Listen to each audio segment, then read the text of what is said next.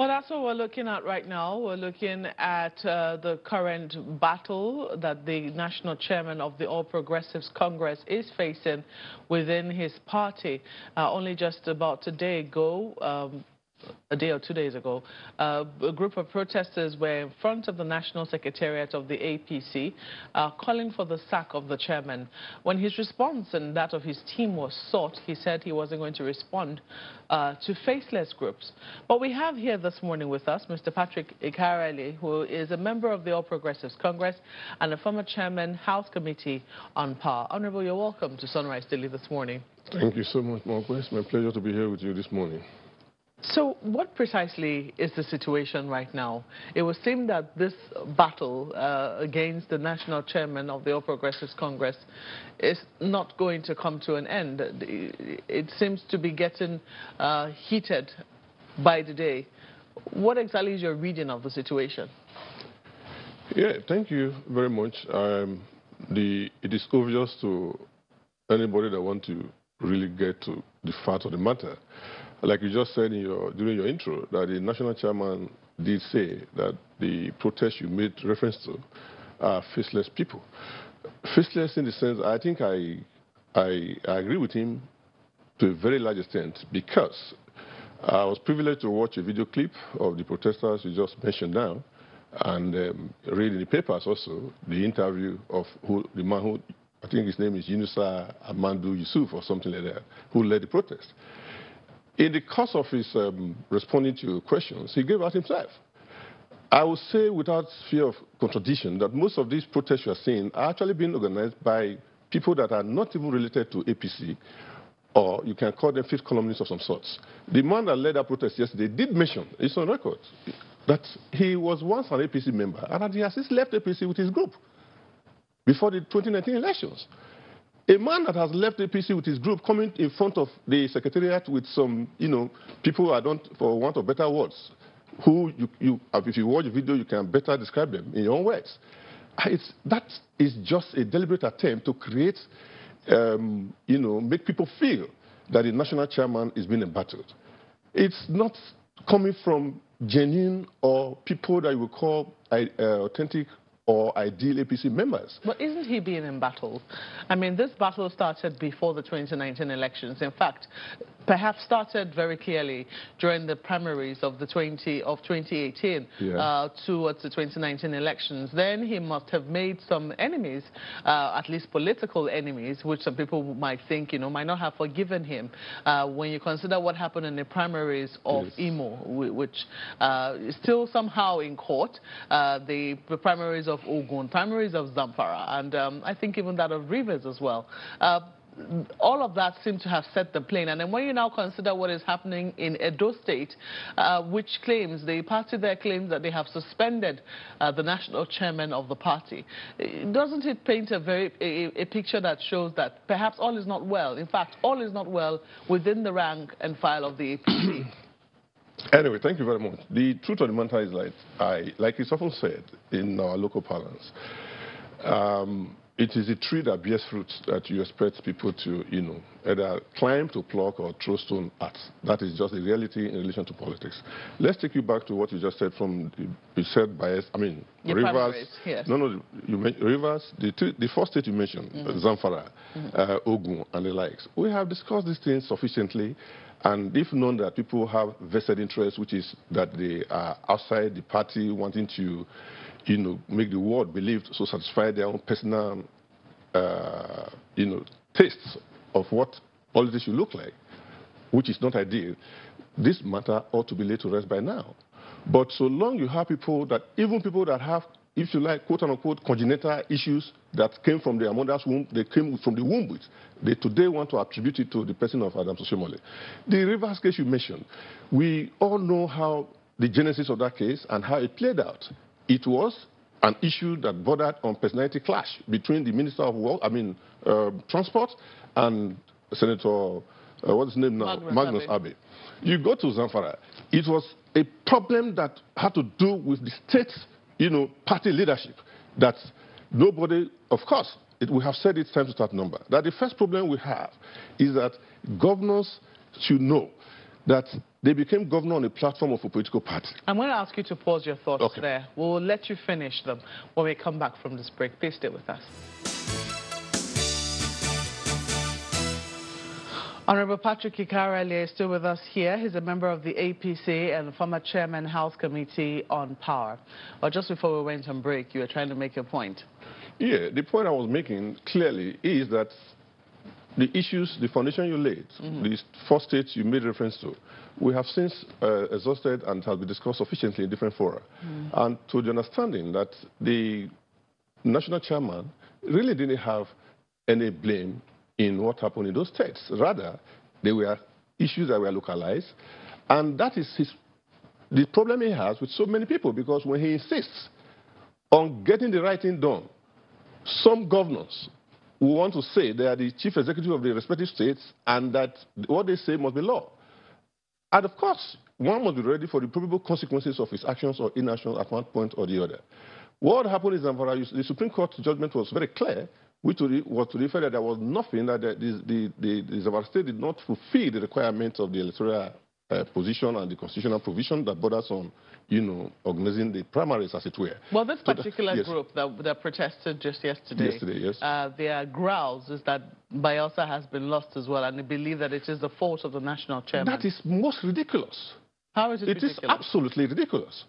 How is that ridiculous? When you look at the checks, I mean, when a number of people have also said that, internal checks within the APC seem to be very weak, and that's why such a matter would have come forward. Fine. It is an attempt. Oshomole's problems of seeing quote-unquote today is the fact that he has tried to stick to the rules of the game, and that has been the problem he has gotten with so many people.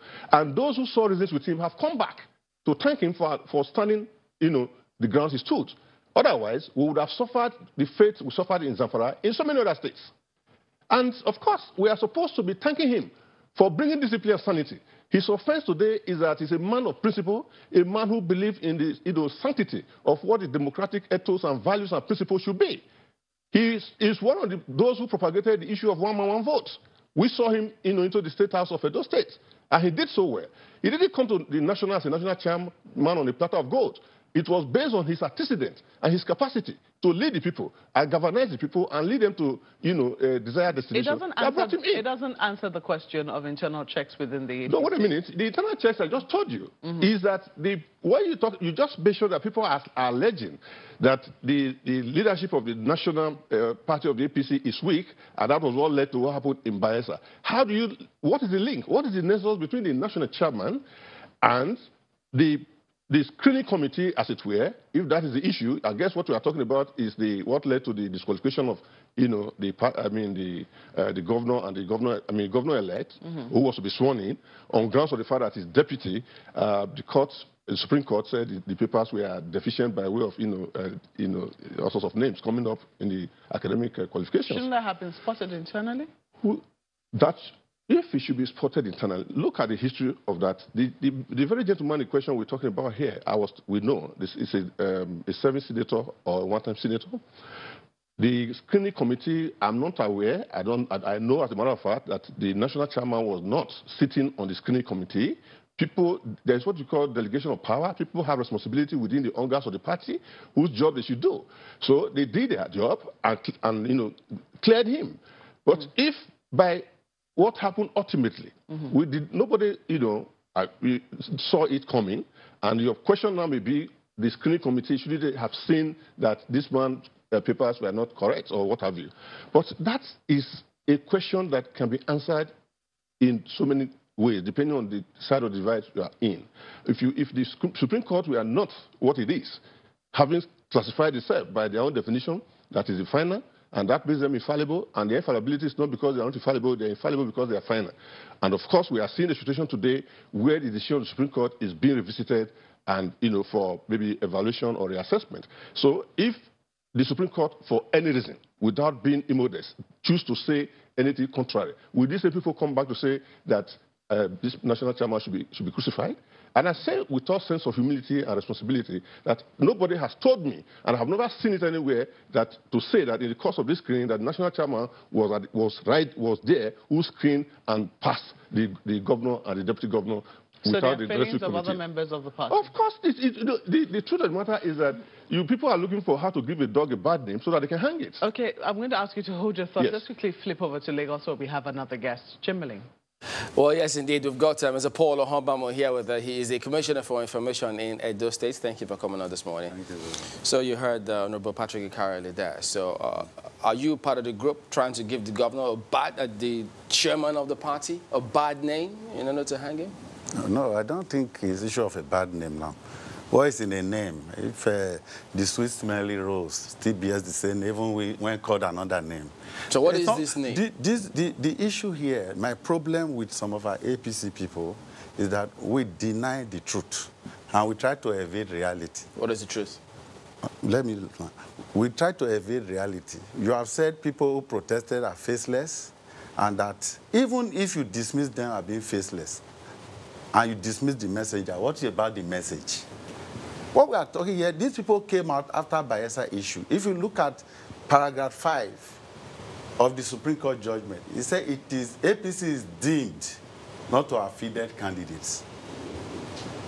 And you are telling me people should not react and ask questions. How is that the fault of the national chairman? Excuse me.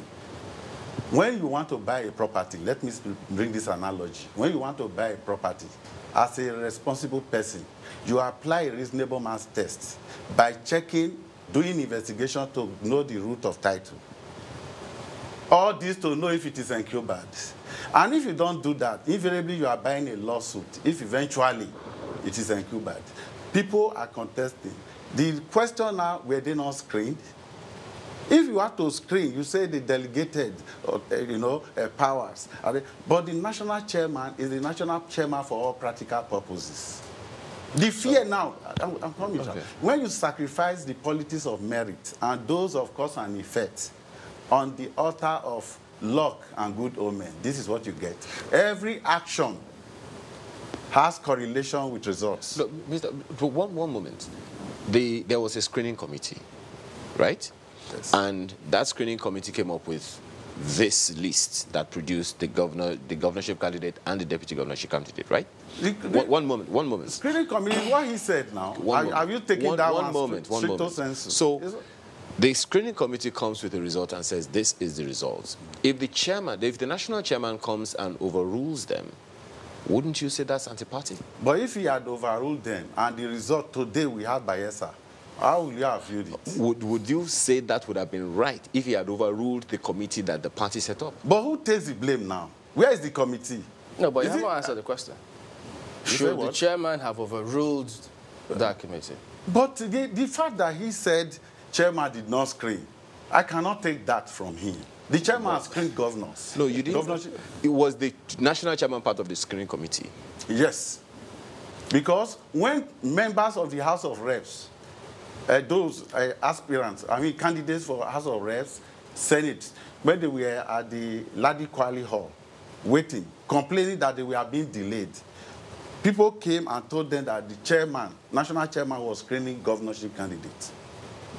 So this is why, when you have, I'm coming, sir. Sorry, you said people came and said and told them, yes. Okay, so you're saying authoritatively that the national chairman of the APC was a member of the screening committee for the Bayelsa governorship candidates. When you talk governorship, for all practical purposes, governorship, when that one came, and in any case, let us look at it because we are approaching the Edo election.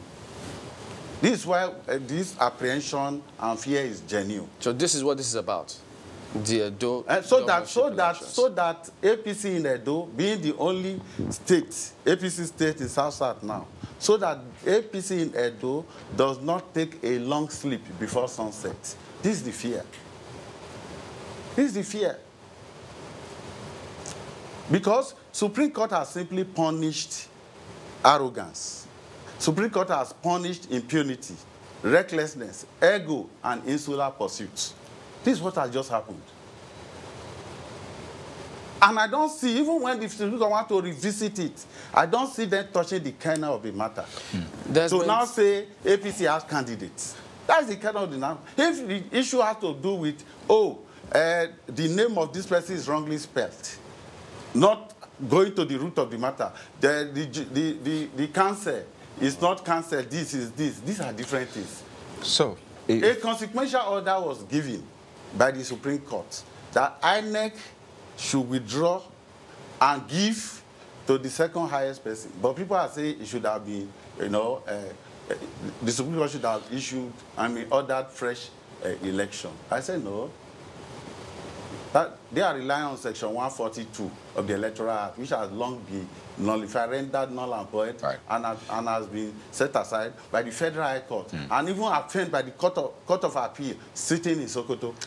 So, seeing all this on ground now, what are you proposing as a solution, as it were? What is your proposal? What are you bringing to the table? And how do you feel this will change what is on ground presently?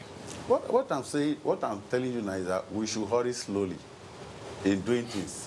If your hand causes you to sin, cut off the hand. It's better you go to, heaven without a hand than go to hell with complete hands. Wait. Can you bring that to what I'm saying now real... is unwarranted utterances from national chairman should be reduced. For example, Supreme Court sat and gave decision. That decision, by that day, become factors of issue. I heard national chairman saying the person will not be sworn in, and the person has been sworn in. And that ridicule, you will need more than enough soap and sponge to wash up the rubbish. So these are issues. We should know when to apply brakes when talking. So this is just about the statements which you say are unwarranted from the national chairman. That's all. If that is sorted, you're fine. Then, if it's sorted, then you also have to, like in Edo, vested interest. The chairman, of course, has his own interest. All the people that have come out to contest with the incumbent governor, I have called them negative alternatives. Because they are the same people. Because they are contesting against the government? No. Because of history. The judgment of history is not subjective and cannot be rigged. Speaking about utterances, yes, you want the national chairman to watch his utterances. How about the governor? Because there are clips and videos of him saying certain things and threatening. The governor had been so, driven to desperate solution that he now prefers independence with war to servitude with peace. That is the problem. So that means his statement is threatening that if there are any... No. I think that statement was directed to the chairman. The threat is for unruly people. When Alexander Pope advised, Aristotle advised Alexander the Great, he said, be a leader to the Greeks and a despot to the barbarians. Godwin Obaseki is a leader to the true and law-abiding Edo people.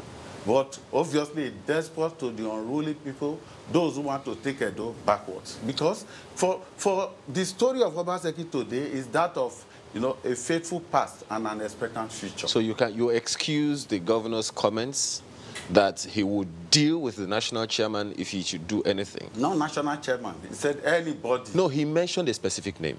Yes. He mentioned the name of the national chairman specifically, so you excuse that. But he's a governor. And he's the chief security officer. So he has the right to say it. No, I'm coming. His powers must not be undermined. This is the problem. And unless and until we cure this, it's an if-first issue. Before going to the why issue, Oshomole was governor in Edo State. And a fraction of what he's giving to Obaseki, no one dared it. You cannot. Who are you to face Oshomole as a governor and talk to him? Unless you have written your will. Excuse me, please. Go ahead. You cannot dare it. But this time, for somebody fighting back to say, I want to be a governor in office and in power, give me back my powers. If you quarrel, then you quarrel with the man who took those powers from him in the first place. So this problem, I'm happy with the reconciliation committee set up, the 12 Marigo, to resolve all this. Because ordinarily, I can tell my friend there, the people who want Obaseki, they are not saying he has not performed, or that they will defeat him in primaries. They say the national chairman is the one that will take the name to INEC. We are going back to what we are saying. He's the one that will take the name, not minding the repercussion, what will result from such action. Right. He's the one that will take the name to INEC, and Obaseki will be driven out of the place. So these are the issues. So you ask any of them, in which area of human endeavor can any of them excel Obaseki, just as the musician excels both of them? Right. In the field of music. So, on the final, just to be clear now, we saw the protesters calling for the removal of the national chairman Monday, Tuesday. Are you in support of that call, or what exactly do you want? No, the issue of removal, the national is something that virtually everyone has said, because the issue is no longer severe. This crisis is becoming critical. And when it's getting to the extreme like that, you hear, it's not, cacophony of voices. Is that what you also want? Is that what you want also?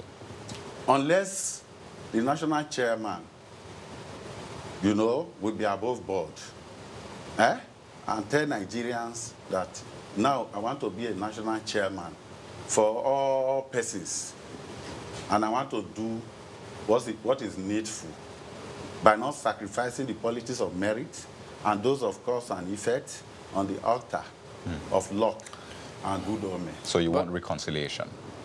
Yes, conciliation, yes. Otherwise, they will be at the receiving end. This battle would have ended without a negotiation. You don't think the governor can lose the governorship ticket?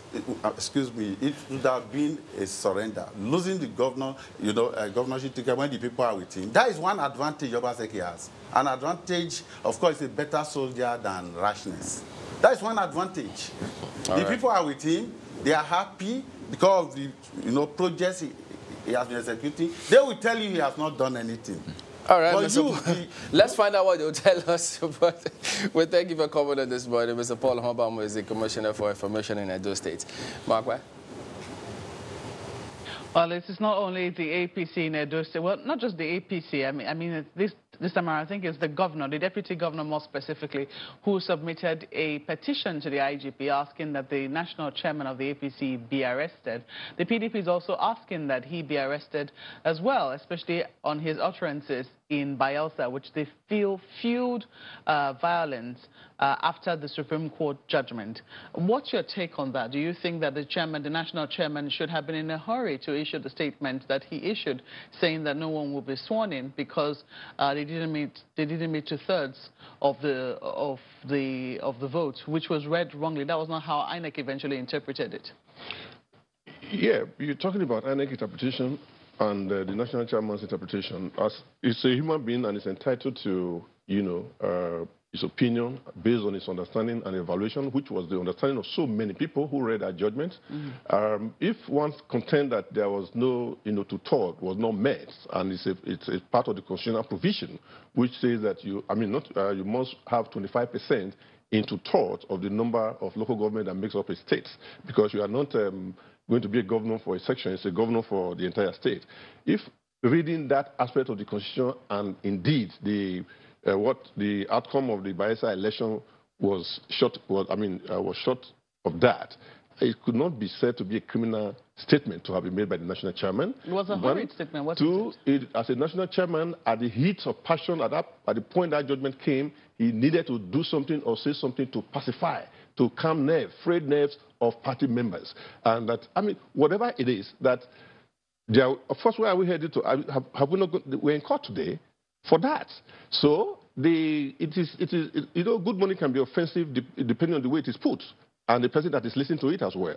Just like you heard my friend from the Lagos studio just now, he was saying that, that Obaseki as a governor can do anything he likes, utter ego. But let me say clearly that it would appear to me clearly now that Shakespeare saw this day coming, when he said it is safer to be that which you destroy than by destruction you dwell in a doubtful joy. That is exactly what is playing out in Edo State today. If my friend, he once went on a national television, specifically Silver Bell Television, to tell them that the outcome of the primaries in Edo State was, it was the highest bidder that got, the results or winning position in the primaries of Edo State. That was most reckless and unfortunate statement in relation to what really happened. And what are we saying today? The genesis of Edo State problem that he's saying today, whether he needs a constitution or not, started from the fact that we undermined, the governor of the state undermined the fundamental fixes, provisions, and the practice of democracy over the years. I wish we had more time. And the failure to do the needful. I wish we had more time, but yes, we really have to go now. And I have to thank you for sharing your thoughts with us on this program at this time. Thank you so much for coming on. Honorable Patrick Ikarale is a member of the APC and former chairman, House Committee on Power. Sunrise Daily continues with your feedback. Please stay with us.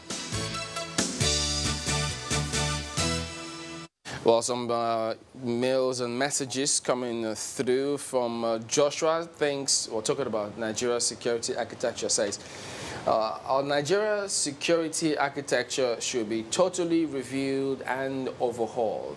He thinks somebody somewhere is compromised. If not, why? Where are they getting their weapons? How do they smuggle them? What has the custom, immigration, and others done to block their source of supply? All right, this next one is from Gabriel Entekome. It's about tackling Boko Haram specifically. It says, why are the supply lines and channels of Boko Haram not being considered for crippling? My thought from the onset. And Zimo again says, on the same issue, do we have enough troops to man virtually all communities in the Northeast or Northwest? Have we also asked ourselves this pertinent question? What is the life of a Nigerian soldier or any other Nigerian worth? Are these soldiers well motivated? Questions, questions, questions. And this one is from Ayodele Olutoye, who is also talking about security. He says, sacking the chiefs of staff isn't the solution to solving the insurgency. Are those taken over from them not going to be hand-folded also? And will there be a total encouragement and morale for them to engage? It's just politics playing out. All right. Okay, so there you go. That's the show today. We thank you all for watching. We'll see you again tomorrow. I'm Chamberlain Usol. I'm Kayode Okikiolu. I am Ayo Makine. Have a wonderful day. And I'm Maokwe Ogun Yusuf. Thank you.